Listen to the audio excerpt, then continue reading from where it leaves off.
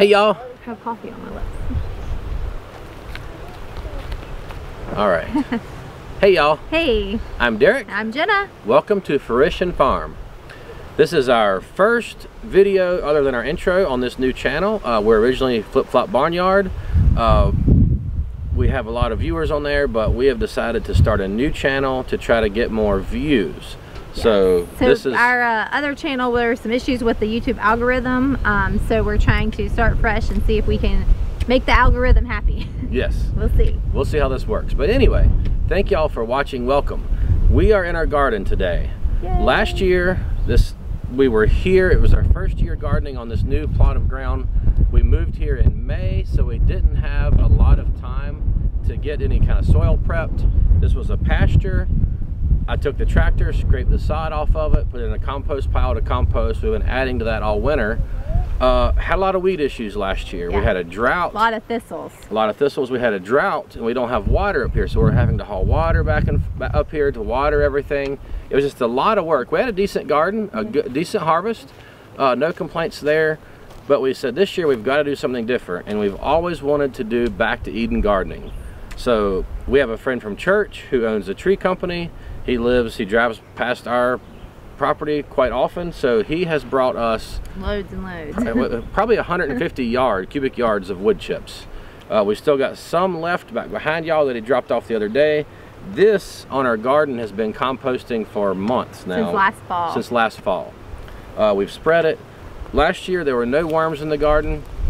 This year, everywhere you dig out a weed, there's worms, multiple worms. So the soil is totally different under here. There's a lot less weeds. So we covered this first with some hay and stuff that had composted, and the cows had been trotting in and pooping in, so it was really rich. So we put that down, then we put the mulch on top, and that's been several months. When did you do that? January? February, I think. Probably in February. Yeah. And all of that, you can go back to our other channel, the Flip Flop Barnyard, and see all of that if you're interested in watching that and seeing what we did. So we have just been coming up here now, the weeds that have broke through, and trying to get them out. They come out a lot easier because they're coming up through the mulch. Yeah. All that being said, it is finally time to actually start planting. Yes. And I'm excited. I am a tomato fanatic. I have been for years and years. So I'm always starting new varieties and lots of them. So I started probably 250-ish tomatoes this year. I started about 200 for us and a bunch for, well, I was supposed to start 200 for us, and I think I have 225, I'm not sure. Yeah. And then a friend of ours, we started a bunch of melons and tomatoes for him as well. So Poppy, I've given you your tomatoes, but your melons are coming. So we are started, we have trellises back here, and we'll show you in a minute. And yesterday we put in 44 cucumbers. It was mostly mostly pickling. It was 3 varieties of pickling cucumbers, of national pickling, Boston pickling, and homemade pickles. I've never tried the homemade pickles cucumber, but it sounded good. Yeah. And then I have 4 varieties of slicers. I have straight 8s, Market Moors, silver slicers, which are really cool. They're kind of white looking and they're really sweet. The kids like them a lot. And then we tried them last year. And then Armenian. I've never grown Armenian, but I buy them for salads at the grocery store, so I would rather grow my own because it's better that way.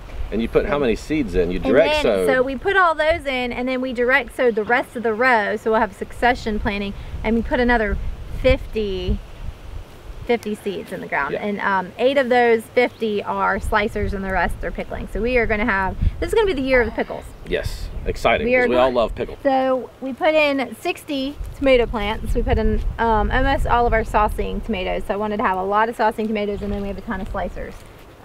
So I think I have 5 varieties of saucing plants too. So I'm super excited. Yeah, let's go over here and take a look at them. And then we'll show you what we did yesterday and kind of give you a little bit more detailed of how we're planting them today. Yeah. All right, this is our cucumber row. We're doing it on trellises. This first trellis is a cattle panel, and then the rest are all hog panels. They're a little shorter. All of our tomatoes are on cattle panels. But you can see we transplanted all of these. These are all pickling all the way down. Some people say you have to be really careful with cucumbers when you transplant because the roots don't like it and all that, which can be true, but in my experience, I've found that they do fine as long as you have rich soil to put them in, and then you water them really well when you put them in. So what we did here is we actually pulled back all the mulch and put down compost. So we've been composting over the course of the year, planted these in that compost, and then put the mulch back around them to retain water, and they look really great. We did it yesterday, probably at the worst time of day to do it. It was between like 1 and 4 is like the worst time for sun and all of that, but that's what we did. It was exactly between 1 and 4 we came out here, and they did fine. I watered them in, and none of them looked to have any kind of transplant shock or anything, so super excited about that. And then on that very end down there, you can't see from here, but there, that's where I put the slicers. These are all pickling, and then in between here and there we planted pickling, direct sowed pickling, and then a few more slicers on the other end. Then over here we put in all of our maters, our saucing tomatoes. So we have 30 on each side. They're a little close. I kind of, even though we're not doing square foot gardening per se, I really like square foot gardening, which would be typically for raised beds, but even in the ground we have found that if we use square foot gardening method, it works really well.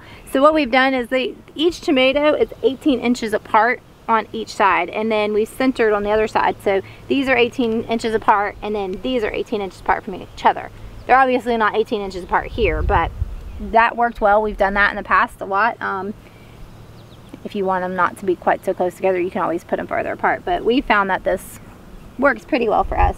So we have done that all the way down. We have 2 more rows.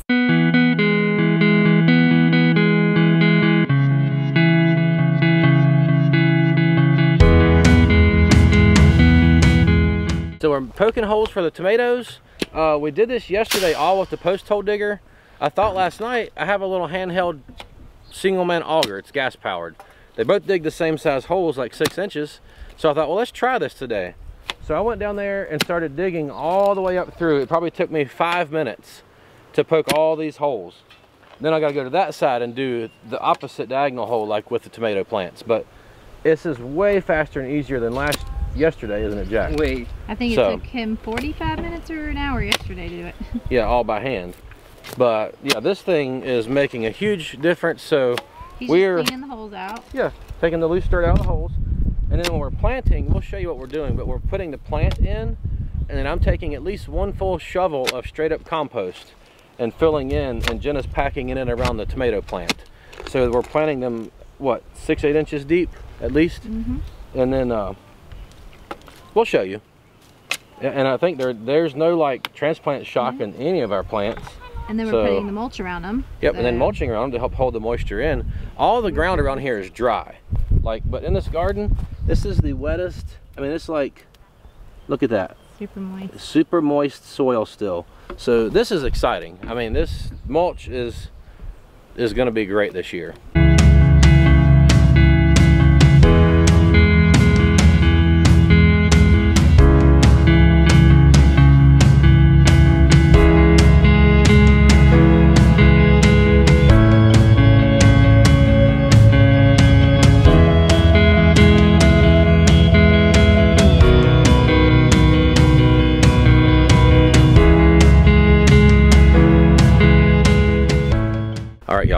Here working. Most everybody is doing something. The ones who aren't have been and are taking a break. Jeremiah's been picking up weeds. Jacob is, well, he's doing something, keeping himself occupied. Kylie is taking a break. She's been digging tons and tons of weeds. And Jenna and Emma are about to start planting tomatoes, and I want to show you how rough they have it. I didn't tell y'all, Jenna fell out of the camper a couple weeks ago from the top steps down. Landed right on her back. So she's been, like, for days, we were worried she had actually cracked her pelvis or something, but she's a lot better, able to move around and stuff and do things. But look how hard they have it planting these tomatoes. So hard. Under a shade canopy, with a 3-legged shade canopy at that. Whoa, that's blew away. But it's working. And sitting in a chair. Okay. And Emma is bringing tomatoes. So we'll show you how we're planting these tomatoes, and then Jack and I are going to be filling holes. All right, I'm ready to plant these, and they have augured these holes out and cleaned them out for me. And I've got my plant, and I am going to simply pinch off any lower stems. I'm going to leave this one. I could take it off, but I'm going to leave it. And then I kind of loosen up my roots a little bit there, just a little, and then I'm putting it in the hole. And then Jack is bringing me some compost. All right. I'm just gonna plant. We could put a little more dirt higher, but we're gonna mulch it, so I think it'll be fine. Tomatoes will grow roots. You can see they're hairy stems. Can you see how hairy the stems are? There's little fine hairs all over the stems. Those will all root. So some plants have smooth stems and they'll rot if you bury them too deep, but with these you can bury them all the way up to the bottom leaves, and they will just make a stronger root system and a thicker stem. So as they grow up, they'll just be a stronger plant. And then we do that, and we're just going to come back with the mulch and put around it, and they'll be done.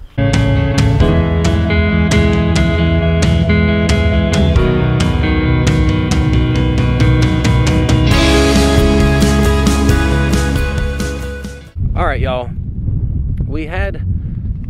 Last year we went to my uncle's house and pulled 2,053 strawberry. Actually pulled probably close to 3,000 strawberry plants out. Thinning his out, we brought back all of them to here. We laid out this black landscape fabric, burned all the holes in it, planted everything. Some we put in that bed, but we ended up with 2,053 of them.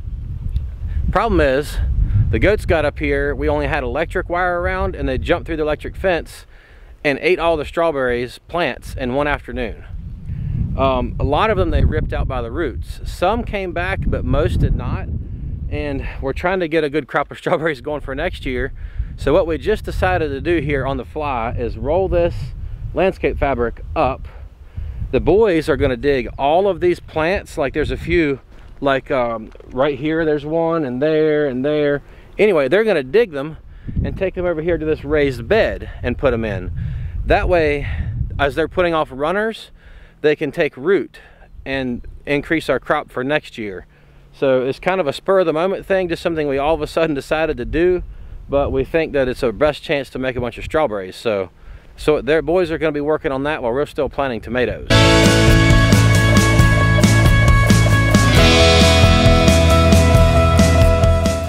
All right, we got all of these tomatoes planted. That was a lot of work. It took a long time. Our canopy kept blowing away, so we finally ditched it. So we had to sit in the sun, but oh well, it's all right. We ended up doing, there's actually 61 per row, so that's 183 tomatoes.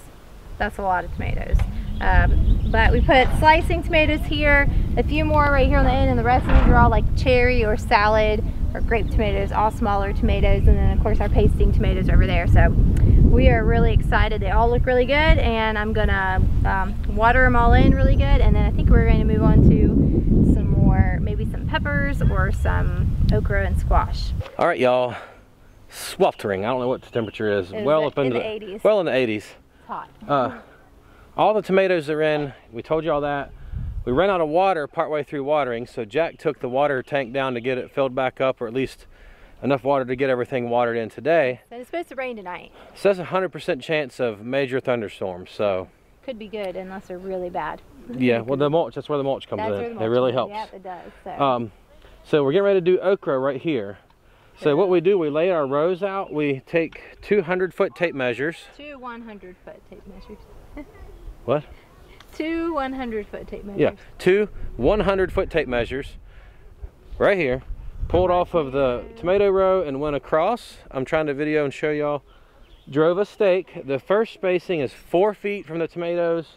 Then it's 3-foot row spacing after that. Then we drive stakes on each end of the garden. So then we take our one of our 100-foot tape measures and pull a straight line down, offset from the row, since that's where we're going to put our holes. But then we know our plant spacing all the way down. And okra square foot style is 1 foot. 1 per square foot. So we're gonna go ahead. Rows typically say 18 inches to 24 inches, but in square foot gardening you do 1 per square foot. We're not doing square foot, but we're doing in the row. But we're doing linear foot. I have tended to space them that way anyway, so we are going to do one per foot. Yep. Every foot apart. So. All right. I'm gonna fire the auger up. It's been working great. So the plan is, our okra are tiny. They're not very big.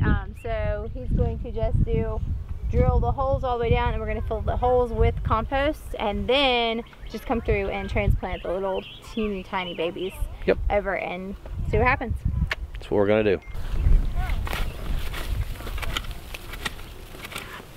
Oh yeah, the mulch is super deep right there. Yeah. Okay, so we had a change of plans. We were gonna get the auger out, and then Derek was thinking this is really deep mulch right here. So rather than get the auger and have to dig through and do all that, he's just raking back the mulch with that little rake at every foot, and then we're gonna put a little compost in each hole and then plant in it. So we don't have to get the auger back out. So it's going really well so far.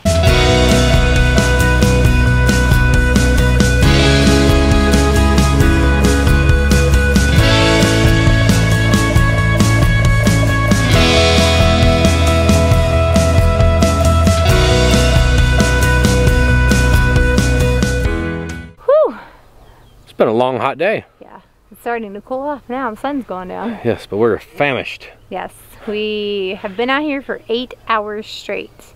Several of the kids went down and made sandwiches for lunch and brought them up, and we picnicked and then went right back to work. So we got a ton done. We have 183 tomato plants in, 120 today, 122 today, actually.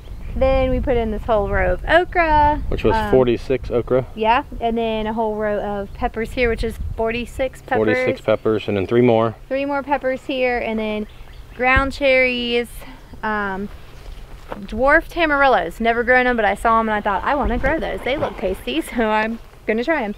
They're there. We have 1 lone eggplant. I started a bunch of eggplant, and 1 sprouted, and it looks pretty rough, but we're going to give it a fighting chance. We put that in. Over there, we're gonna have to put up a trellis, but we put in tomatillos. Never grown tomatillos before, but we thought, let's try it. So I have 3 thriving and 1 that broke off that we put in the ground anyway, and we'll see if it lives. Hopefully it will. We have, we've up-potted some squash because we didn't have time to put it in the ground. Not sure where we're gonna put it for sure. This was our pathetic little greens row that didn't really do anything. Well, it started to, but I think a bunny's been in here eating it down as fast as it comes up. There are 3 rows of potatoes. They're just, 2 rows of onions that are kind of pitiful. But hey, they're coming up. I started onions. And then we have 3 rows of potatoes, and there's a few coming up. I think more will start coming up because they're just now breaking ground. Yeah. Then on the other side of that, we're getting sweet potato slips. They're not going to be until the end of the month, so we'll be getting those in a couple weeks. And then we're going to do a lot of squash over there. Squash, pumpkins, and watermelons. Winter squash, pumpkins, watermelons, cantaloupe, all is going to be over there in that whole area. This area in between that row here and the greens is going to be 1 row of pinto beans, 1 row of green beans. We're not going to do a ton of green beans because we still have a lot jarred in cans that we haven't, from 2 years, so we haven't finished eating. So, and then we're going to do summer squash are going to go over here. We're just going to do 1 row of summer squash. We can continually plant that if we want to. And then over there on the other side of the landscape fabric, we're going to have melons there. And on the other side is going to be flowers and herbs. And at the end of it there is going to be some herbs. And then there's a few potato plants coming up from last year where some potatoes got left in the ground. So we're just going to let them do their thing and see what they do. Lots of flowers, leftover tomatoes that I got to figure out what I'm going to do with. Some basil and herbs over here, just all kinds of stuff. So we've got to get, I think today is Thursday, so we're probably on Saturday we'll be able to come back out and spend another whole day out here working and get all that in. All right, y'all. Thanks for watching. Thanks for joining us today in the garden, and we are excited to share our summer garden with you this year, and we will catch you guys on the next video. See y'all later.